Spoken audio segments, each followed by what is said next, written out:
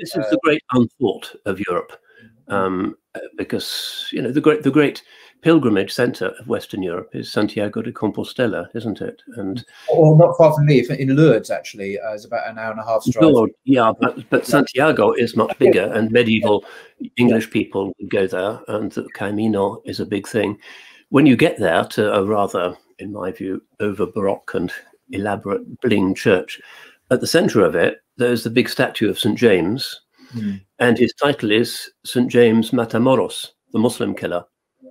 Wow. So the destination of Western Europe's big sacred pilgrimage is this big statue, and he has a white face. He's on his horse, and with his sword, he's cutting the heads off these rather sad-looking, dark-skinned Muslims who are being trampled underfoot. And nowadays, the church finds it a bit unecumenical and embarrassing. So you can see that they arrange flowers to kind of disguise these sad-looking Muslims. Yeah, I'm sure He's still the patron saint of Spain, St. James, the Muslim killer. And that's so deeply rooted in the DNA, even of quite secular people, I think, like Douglas Murray and so forth, that it's just very, very hard.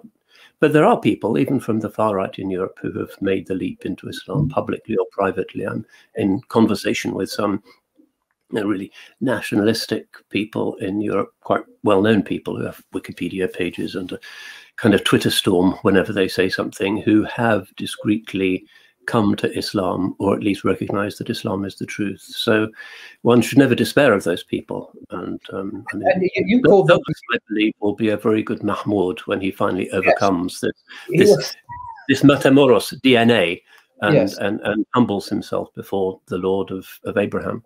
That would be a day to rejoice. So you that coined this term, submarines. Yep.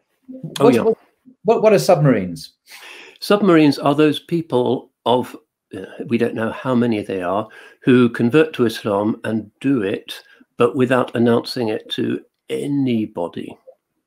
I even knew a guy, Jewish guy, whose wife was very puzzled that at kind of 4 o'clock in the morning, he would mysteriously get up out of bed and come back 10 minutes later, a little bit damp. And she couldn't figure out what this was about. Went on for years. But yes, I know a full professor here in Cambridge who's been a Muslim. Occasionally you see him discreetly in the mosque, but he's certainly not known to be Muslim. And I know a guy who is the senior advisor to a cabinet minister in the current government who is an active convert to Islam, but I think nobody in Boris's team suspects this. There's quite a lot of them. And the idea is that they want the beauty of Islam, and they love the form of prayer and the purity of the monotheism and what's not to like. But all of the kind of crisis talk about Muslim communities and Palestine and Afghanistan and so forth, they don't feel that they want to take on the psychobabble that goes with it. So they keep quiet about it. So yeah, there's certainly a lot of people like that.